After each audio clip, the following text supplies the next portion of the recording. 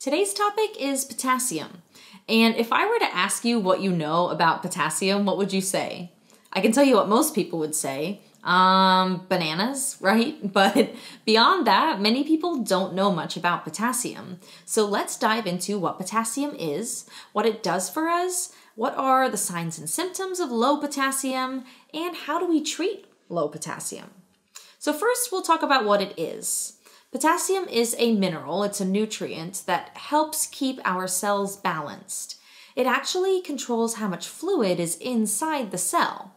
Now, something important to note is that it has a counterpart. It's the other side of that balancing scale, and that is sodium. So sodium controls fluid levels outside the cells. Potassium is the fluid controller inside the cell, and sodium is the fluid controller outside. And because these two nutrients, the two minerals, they are connected in this kind of opposite way, they're usually studied and talked about a lot together. So many of you may already know that sodium levels affect our heart health, right? And high sodium intake is directly related to hypertension or high blood pressure. So now that you know that potassium is closely connected to sodium, you're also going to find that potassium affects our blood pressure. That means potassium levels should be considered when you're talking about managing blood pressure. So high sodium intake leads to higher blood pressure, and it's the opposite for potassium. Higher potassium intake actually lowers our blood pressure. Researchers think that this could be because potassium actually relaxes the blood vessels and it causes them to get rid of excess sodium. And it makes sense, getting rid of that extra sodium will lower your blood pressure, which means that a high potassium diet can decrease your risk of heart attack and stroke. It has actually been proven that people with high potassium and low sodium diets are less than half as likely to die from heart attack than people with high sodium and low potassium diets. So where does potassium come from besides bananas? Well, a lot of fresh fruits and vegetables are high in potassium, so the more fresh produce you eat, the better.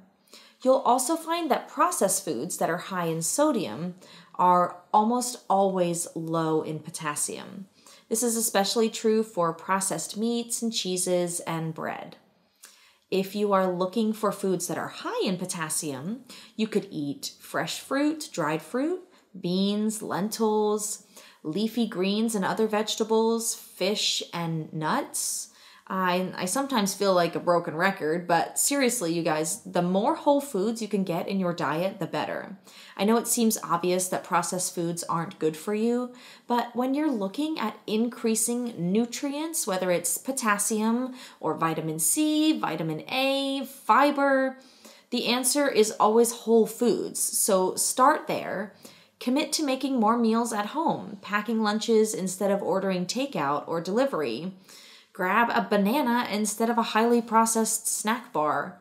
You'll find way more nutrients in fresh produce than packaged foods that have more than one ingredient.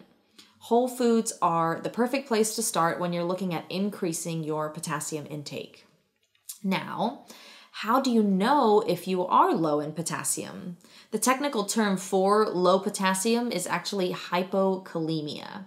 And some signs and symptoms of hypokalemia are fatigue, muscle cramps, constipation, and irregular heart rhythm. And honestly, if you have a mild deficiency in potassium, you may not notice symptoms at all.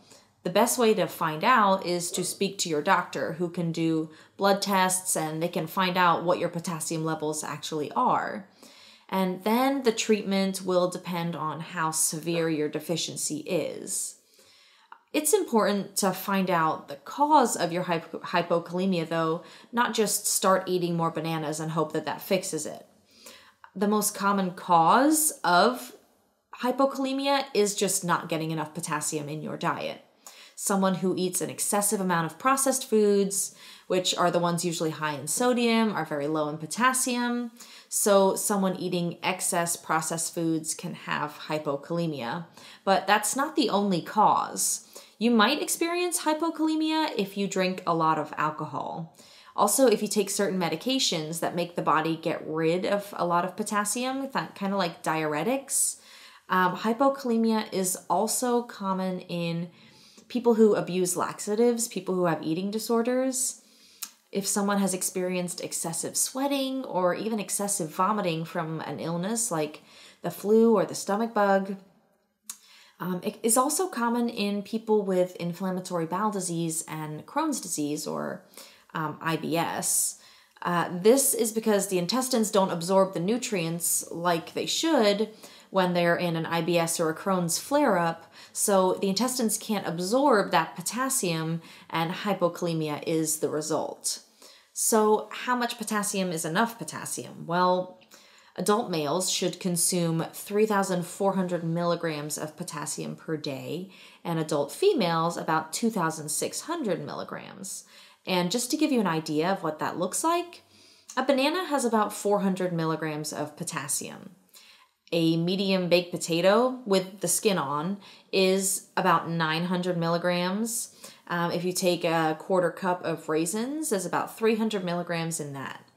Now, as you can see, potatoes are a great source of potassium, but if you turn them into potato chips or French fries, you add all that salt, you're basically canceling out all the positive effects of that potassium. Because you're consuming so much sodium, your blood pressure rises, all that potassium is being used to balance out the fluid levels in your cells. So no, I am not telling you to go and eat a whole bag of potato chips to get enough potassium. It's all relative, remember that. And my recommendation is always whole foods, minimally processed. Eat things that are as natural as you can, as close to how they came out of the ground as possible. I mean, think about it. Our human ancestors evolved eating very natural whole foods. Our ancestors survived on fruits, vegetables, and meats that are naturally high in potassium and naturally low in sodium.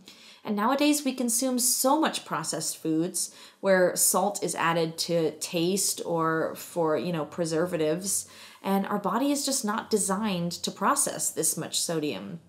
So this is why so many of us are low in potassium. This potassium-sodium balance is just out of balance because of how much processed foods we all eat in comparison to those natural whole foods. So I hope all this helps you in your understanding of what potassium is and how to increase potassium for better health. Let me know what you want to hear next in the comments below. And be well, and I'll see you next time.